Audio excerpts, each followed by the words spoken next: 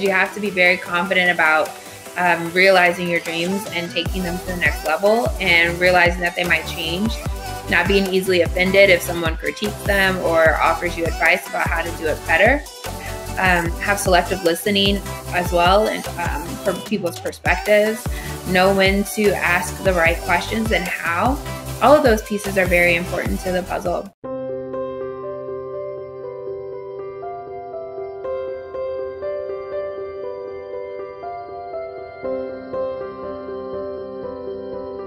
I am Jasmine Jones, the CEO and founder of Cherry Blossom Intimates, and I am from Washington, D.C.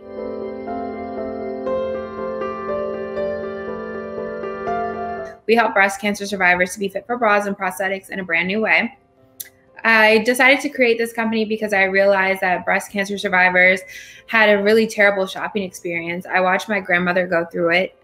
She would shop for bras and post-mastectomy prosthetics in medical supply stores behind aisles of bedpans and walkers, Bengay, laxatives, adult diapers, and that's where she was expected to shop for all of her life. And I remember thinking that someone should do something about that.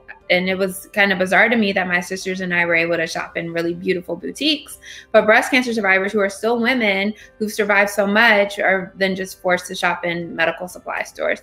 So I met a really great breast surgeon, and she and I decided to come together and build something that her patients would love and that a woman like my grandmother would have loved. Unfortunately, I lost my grandmother, but I knew that there had to be a better way, and I wanted to provide that. So I put together my entrepreneurial spirit and a doctor's medical know-how, and we built something that's really special. We've helped over 3,000 women, and we've been open for a little over a year, which I think is so important. I've always been optimistic about my future, and I think it's a culmination of so many of my life experiences that it made me the entrepreneur that I am today. So it doesn't have to start glamorously. It doesn't have to start with a whole lot of money and knowing the exact plan, but you do have to start. So that would be a piece of advice I'd give to everyone who wants to become an entrepreneur. Get started now and learn along the way. It does not have to be perfect as long as you're learning.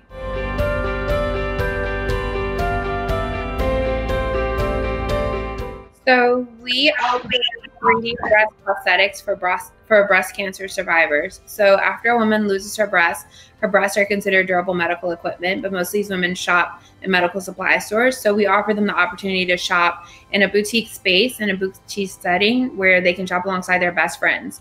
So we have bras in over 200 sizes for women who have not experienced breast cancer. Our most popular bra is a 40 band and a G cup. But we do help breast cancer survivors in the fitting room off to the side in the exact same space so that they can shop with dignity and feel beautiful again. I always like to say that we're a place where a breast cancer survivor can find a post-surgical bra, breast forms, and a sexy pair of panties. And that is really hard to find in this world. So that's what we do. We've helped over 3,000 women. We have almost 1,000 patients on our roster, and we handle all medical billing for our patients. So the medical insurance reimbursement process is really challenging, but all of these items are covered by insurance. Most women just don't know, or the challenge is too great of a pain point for them to even file the claim. So we actually handle the medical billing for the patients.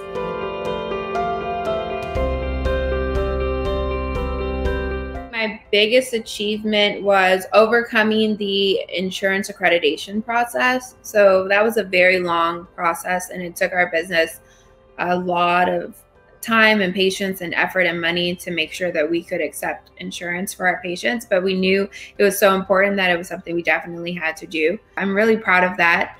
Our boutique looks like a Madison Avenue store, and I think that women who've experienced breast cancer deserve that level of treatment and care. So I'm very proud of that. So it's a two-pronged answer, but one is being able to take that pain away from customers to be able to help them with their insurance, and secondly would be to actually open a space that I take pride in owning.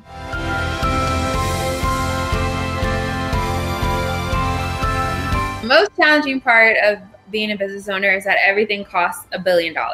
Everything is very expensive, and nobody warns you that it's going to be so expensive. So when I see people putting together budgets for their company, I always tell them to then double that number, because it's going to be so many things you didn't expect. Well, I personally sacrifice. So There were no frills. It was a lot of eating ramen or spending my last dollar to make sure that the business had it, because I believed in the mission and the vision, and I wasn't going to quit just because it was hard.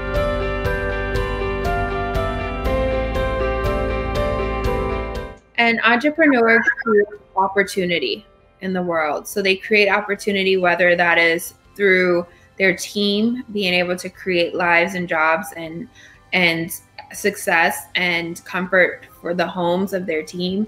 They create opportunity in their customers to feel fulfilled, but they unlock doors. And I think as an entrepreneur, that is something that you don't get as an employee of someone else. You don't have the opportunity to change or pivot.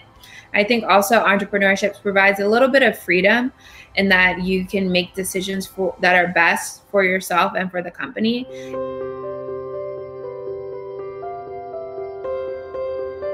What bothers me as an entrepreneur is when people try to make it seem easy.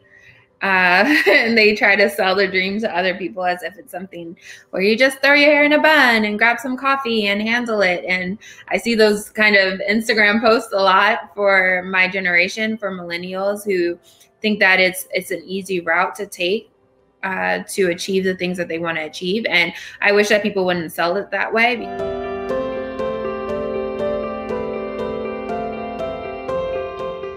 Airtable is a really great website and app that can help you to get organized all in one place.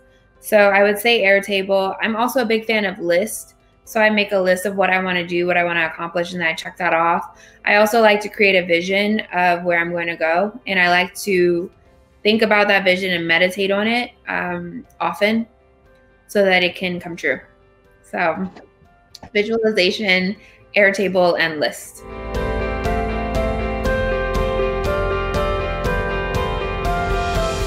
Take your time in realizing that everything costs a lot of money, and see if you can get everything priced out lower. Don't just accept the best company's proposal and their price as solid. Like, definitely do your research to see if you can find it someplace else.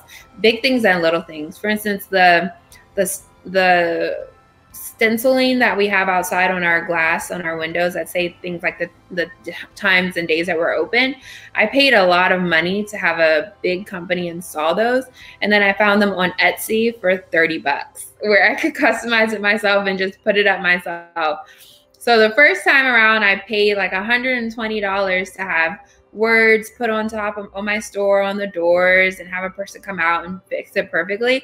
The second time I went on Etsy, I designed it myself, and I looked at a YouTube video about how to install it myself, and I did it for $35. So I would definitely say do research on the pricing of everything that comes across your desk. Don't be afraid to push back.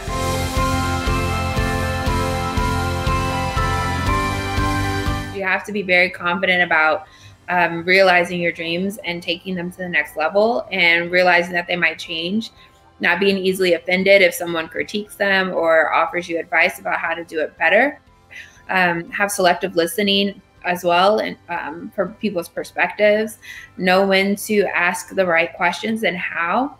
All of those pieces are very important to the puzzle. But if you're too reluctant to get it off the ground, I don't think that this is for you, because you're going to have to be giving a million ideas off the ground during the course of your business, and you can't be afraid to get pushback or to hear negative feedback.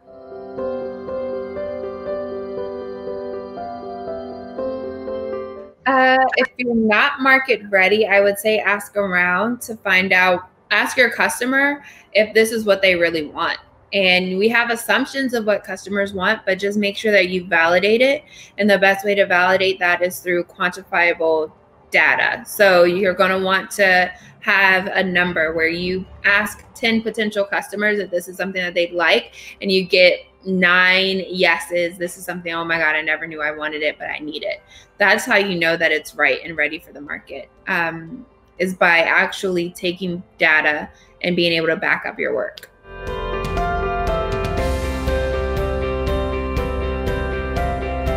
Professional designing and branding are super important, integral for a business. You want to be able to tell the story based on what your company looks like visually to people, because that's what they see before they ever hear your message. So you want it to be super clear and concise. I would say it's probably one of the most important pieces of the front end of your business that customers see. They want to be able to see a brand they can relate to, and the design aligns with that. Thank you, viewers, for watching Founder X series by Designhill. You can find me online on Instagram and Twitter at Jasmine in DC. And you can find my company on Instagram and Facebook at Cherry Blossom Intimates on Instagram and at Cherry Blossom Intimates USA on Facebook.